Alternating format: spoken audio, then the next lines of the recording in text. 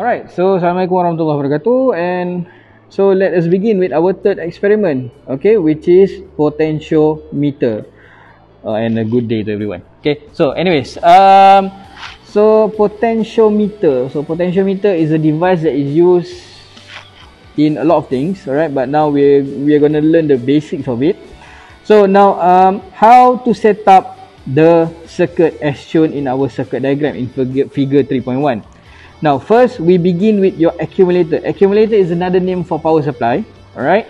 So make sure that you label positive and negative, not on the power supply, it's just on your circuit diagram, so that you know that whenever you take a crocodile clip, okay, you take a crocodile clip, stop.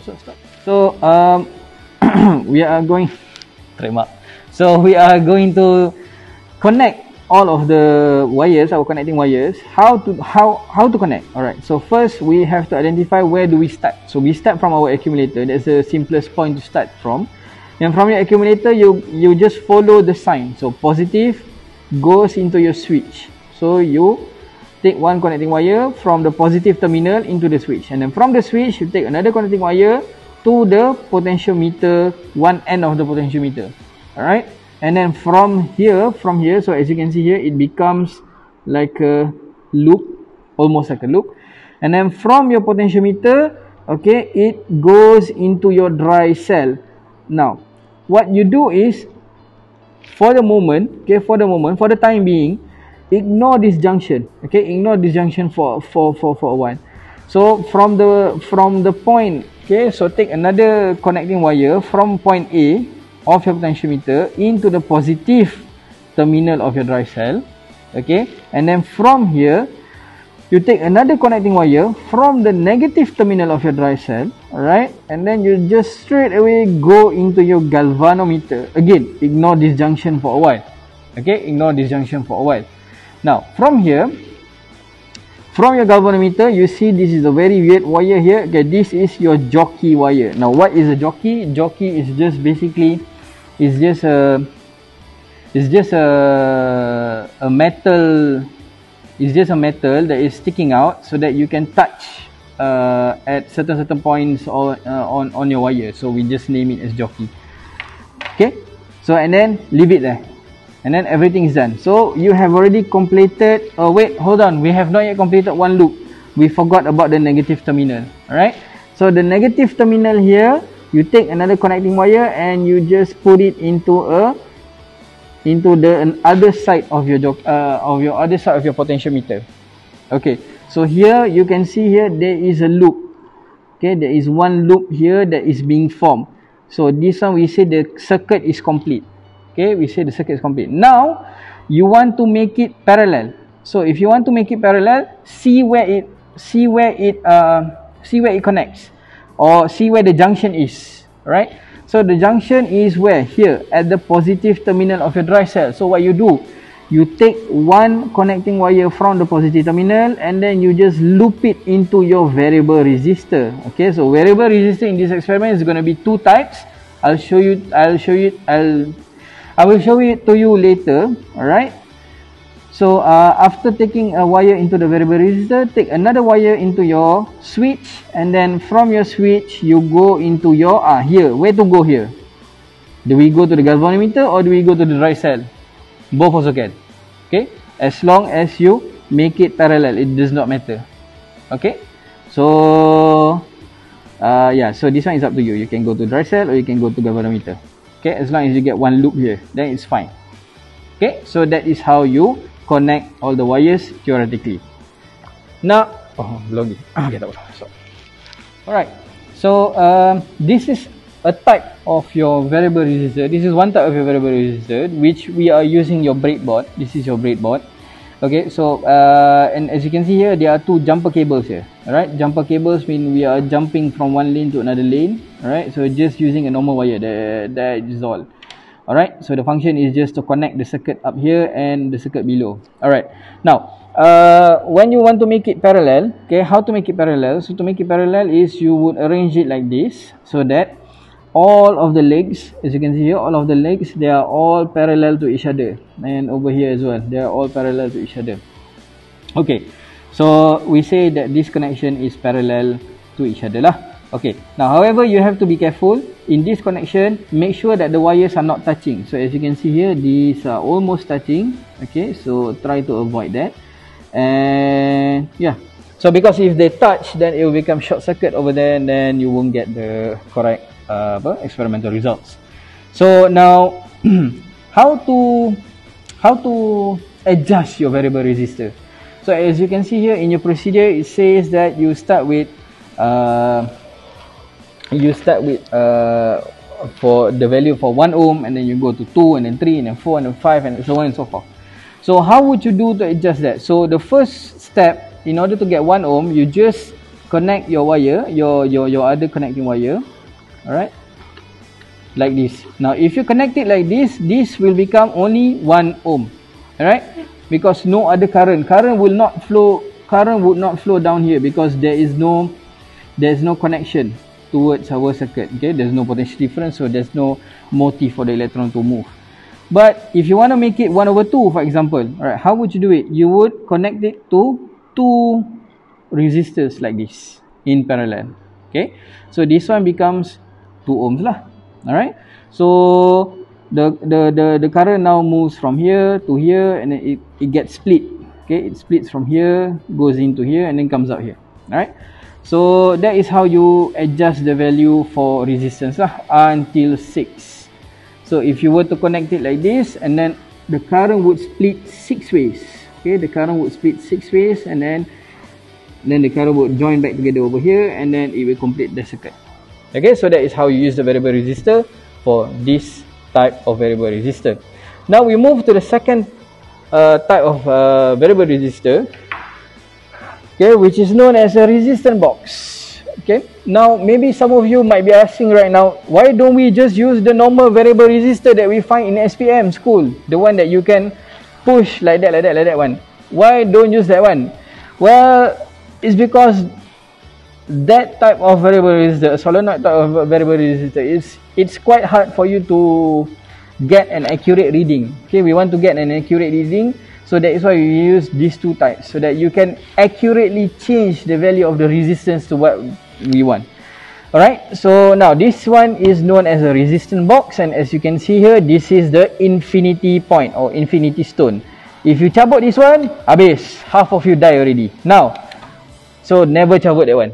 So now just leave the infinity stone here, because this connects the circuit up here and down here. Alright, so how to use this type of resistance box? So in order to use this resistance box, so if all of them are all plugged in, okay, if all of the pins are plugged in, okay, the resistance is minimum.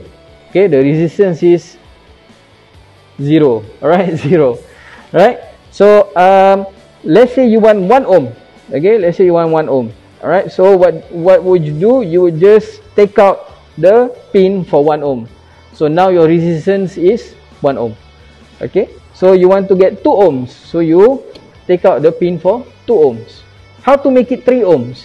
So you take out 2 and 1. So it becomes 3 ohms. Get it? So that is how you use this resistance box. Now, this resistance box has a total resistance of 110. So it corresponds to the number of pins that you take out lah. Alright, so that is all for the variable resistors. Alright, so this is in your lab later, how the arrangement would be like. It's an example. It's not exactly this is how you need to arrange it. No. Okay, it's up to your own creativity. You might be more creative than this. So this is my example lah. Alright, so again, like I said, we start from the positive terminal, we go to the switch. Alright, and then from the switch, we go to one end of the potentiometer. Okay, and then from that one end of the potentiometer, you go into the positive terminal of the battery. Okay, the red one is the positive terminal. Now, regarding your battery, okay, regarding your battery and your battery holder, make sure, as you can see here, I'm not sure if you can see here, down here, right, there is actually a gap.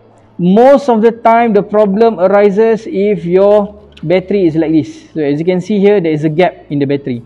Alright, so so the best method is, or the best practice is, for you to push the battery so that it connects its connecting wire. Right, so then the battery is connected. Okay, so after the positive terminal, we go into the negative terminal. So the negative terminal into the galvanometer. Now galvanometer, it does not matter too much the positive negative, because its main function is just to detect the direction of the movement of current. And then from here we connect our jockey. So this is your jockey. This is a type of your jockey. There might be different types of jockeys. And then from this jockey, we just touch on the wires in order to get our circuit be completed. Now if the circuit is complete, you can see that the galvanometer needle is shifting. So if the galvanometer needle is shifting, it means that your connection is correct. Alright, and then and make sure another wire from the negative terminal into the other end of your potentiometer. Okay, so now how to make it parallel? Now to make it parallel, like I have already shown you, again we start from the positive terminal of the battery. Okay, we connect it into the switch. Alright, so connected. Now and then from the switch to the variable resistor, macam terbalik je. Yeah, it is terbalik. So never mind, if terbalik, no problem.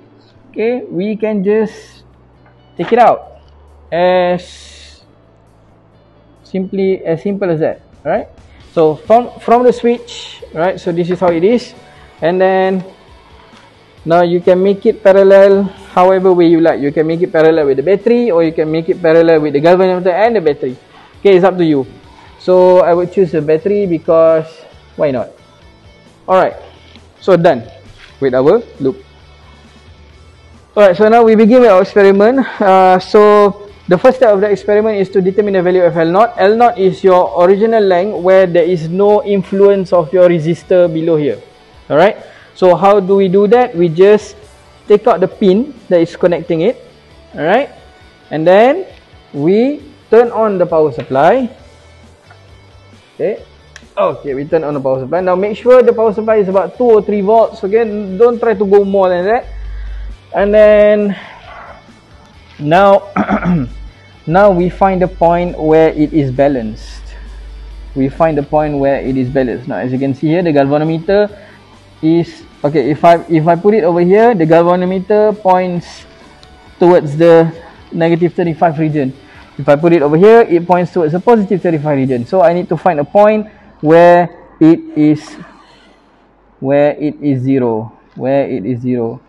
Is it zero over here? No. Is it zero over here? No. Is it zero over here? No. It is zero over there. Chuck! Yay!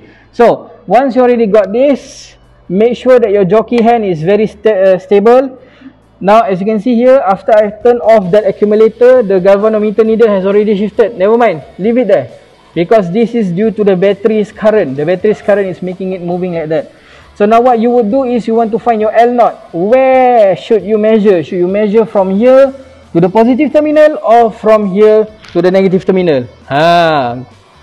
Which one? Choose. Tick tock. The answer should be from the jockey to the positive terminal, because that is where your influence of your current is. Okay, so from your jockey position to the positive terminal of your battery, that is where your L0 is. Okay. Alright, so for the next step, you need both switches S1 and S2 to be closed. Alright, so S1 is closed, S2 is closed. Cool. And we need at least 6 different values for R. Alright, so now we're going to be starting with 1 over 6. We're going to be starting with 1 over 6 ohms. Okay, so as you can see, I have connected all 6 here. So now what we do is we again find the balance point. Now before we finding balance point, make sure your accumulator is on. Alright, once it is on, and then we find the point where it is balanced. Wow, I got it right the first time. Yep, it's balanced over there. Okay, so again turn it off, and then we take the reading from here to the positive terminal.